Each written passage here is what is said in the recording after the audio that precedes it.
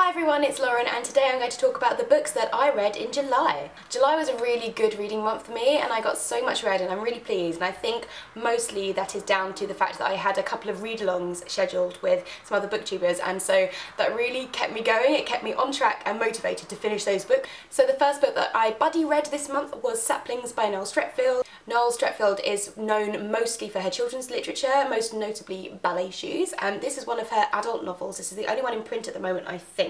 And it follows a very middle-class British family from just before the Second World War and all the way through the Second World War, and it's how the war pulls them apart and brings them together and changes them. What I found really odd about this book, and I think a lot of other people reading it did as well, is that this does really read very similarly to Noel Streatfield's children's work. So it did feel a bit like you were reading a children's book, but about adult problems. The way the story was structured was very compartmentalised. Like you kind of have, oh there's a problem, oh now it's got solved. Oh there's a problem, now it's got solved, which felt very much like children's literature. The story arc was very odd. It kind of went on and on and on and on, and then it just stopped. And you kind of thought, that's weird. But apart from the fact that I felt the structure was a little bit off, I actually really enjoyed the writing. It was quite nostalgic for me because I loved reading her work as a child. I did enjoy going back to that place, like when I would read this kind of literature, and I enjoyed learning about the family, and I think this was a really good one to buddy read because we were talking about it in so much depth in a way that I probably wouldn't have done if I'd just been reading this myself. I think because I didn't do an English literature degree, it's been ages for me since I've really, I guess, thought about a book or discussed it with people. Like the last time I did that was when I was doing my A-levels, which is like, oh my god, like nearly 10 years ago now.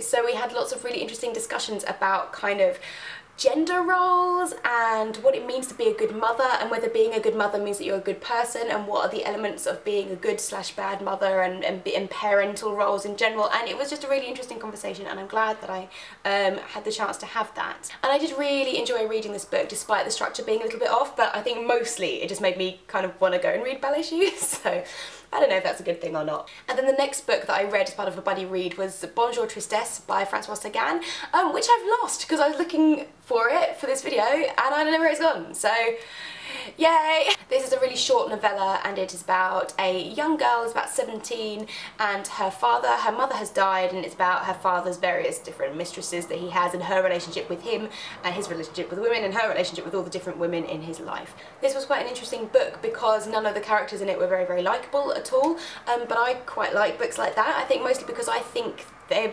almost the most honest books. I think really if you saw right inside other people's heads, you would probably see that they were quite unlikable. Well, maybe not everyone, but I think certainly if you were 17 years old and you'd always been the apple of your father's eye, and then he gets another girlfriend, I think you would probably be quite selfish and quite spoiled, and you know, I think most people would be like that. I thought this book was fine. It didn't jump out at me as being anything amazing, but it was good. I thought it was an enjoyable read, and I probably would read more from her because I quite liked her writing style. My book that I've lost also comes with another short story written by her, A Certain Smile, so if I ever find my book again, I would quite like to read A Certain Smile because I think there's something interesting. I'm pleased that I started reading her, but yeah, it was fine, it was fine. And then aside from my buddy reads, I also read a number of books that have been on my TBR for a really long time, so I'm so pleased to finally get to them and get them off my list, or get them in my brain. And the first one of those was Mr. Fox by Helen Oyeyemi. This is about an author called St. John Fox. It is about his wife and also about his imaginary muse, I suppose, called Mary Fox, who is there in his imagination. She's in his life, but also he puts her into his works of fiction, and it's kind of about, I suppose, how all three of those characters get along within each other. This was a really surprising book for me, I guess because I didn't really know what it was going to be like at all, and it's structured very, very oddly because St. John Fox is an author. It is written like lots of different short stories, and you don't know as you're reading it whether you're reading something that's true and happening, or whether you're reading one of his stories, or even if it is one of his stories, or maybe one of Mary's stories. And there's a lot of magical realism in there, a lot of short stories that kind of read very dreamlike, and then others that are a lot more naturalistic, so then you almost feel like, is this true? And then you think, oh no, that must be a story, because then that weird thing happened at the end.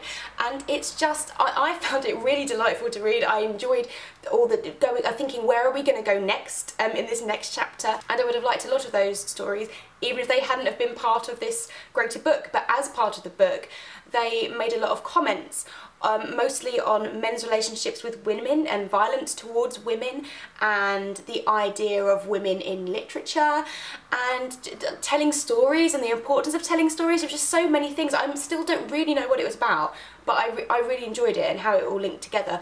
Not all of the stories kind of worked. I think some of them weren't as accomplished, but in general, as an overall book, I really liked it. One of the segments I particularly liked was about a boys' school where boys go and get trained to be very, very good husbands. So they learn that, like, their wives are always right, but they have to make decisions, and then they have to learn to be very affectionate to her so that they can be really good husbands and chosen by women.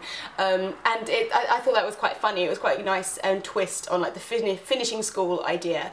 But they were all so different that you almost feel like, how do these link together? And I just really, really pleased that I read it, because I don't know how someone could have described it to me so that I would know what to expect, and I don't think I'm describing it that well now, but I think you just got to read it and make your own mind up. At the same time as reading Mr. Fox, I was also reading Sputnik Sweetheart by Haruki Murakami. This wasn't the best idea, because I feel like there are a lot of themes in Mr. Fox that were quite similar to the themes in Sputnik Sweetheart, so I think at some points I was getting confused.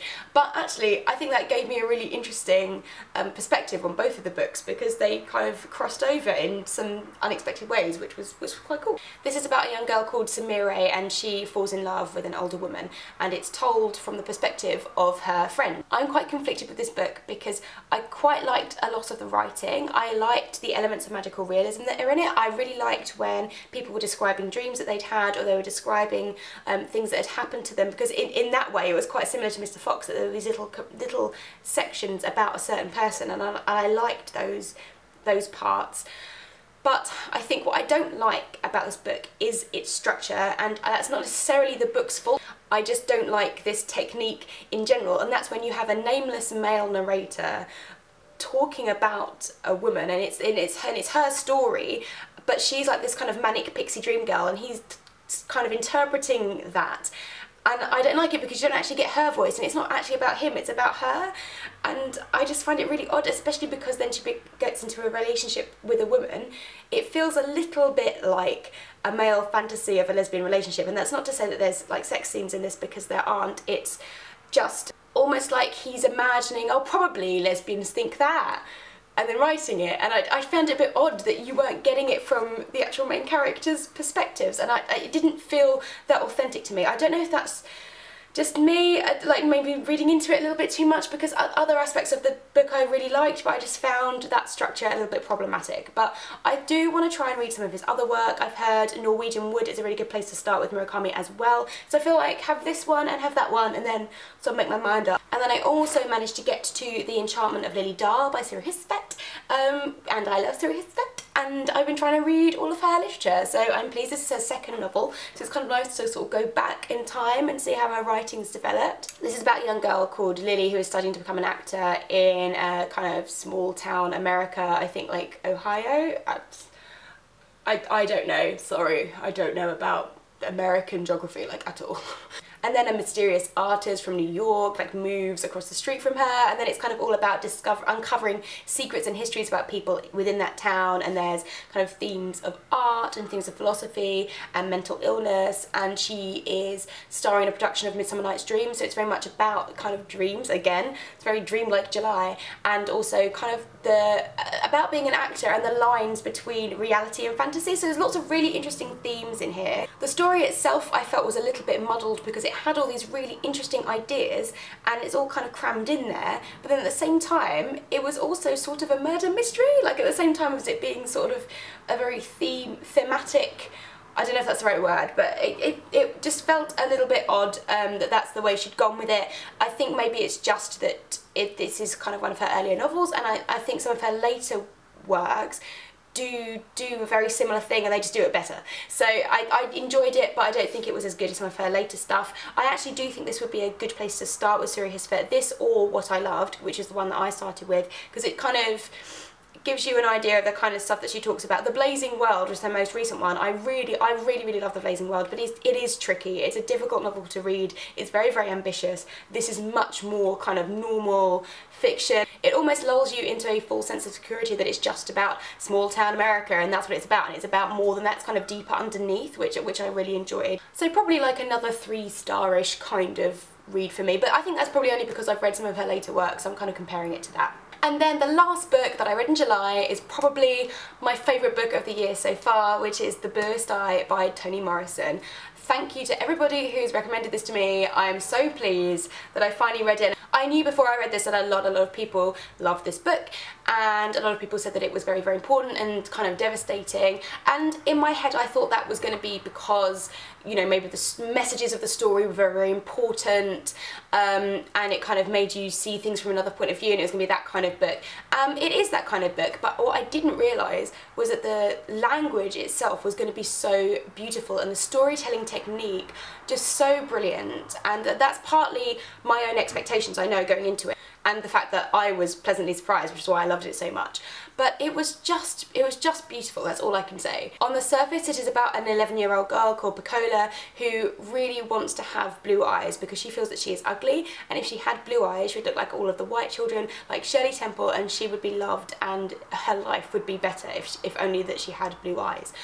However, it's also about her parents, it's about kind of the wider black community in America at that time. It's set in the 40s, but also about the more subtle issues that interlink with race relations. It's never solely about race, it's also about poverty and class and the women's place in the world and sexual politics, and it's devastating for me in the way that The Colour Purple is, that you see these characters who want to get out of their lives and you just think there are so many reasons why you can't get out of this horrible life that you're in. And so not only did I find the messages of the novel very, very moving and very, very meaningful, I also found the language so wonderful that I'm really looking forward to read more of Toni Morrison's work, and that's such a joy. I love finding a new author who I read something and I just think, oh, I love this, I want to read everything you've ever written, and that's what happened with The Bluest. So this has been a fantastic July.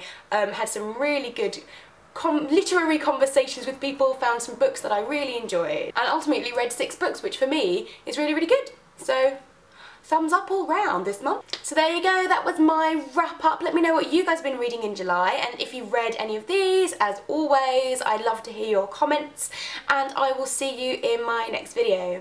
Bye!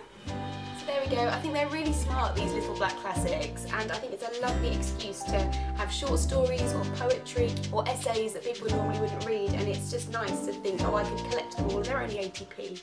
And I was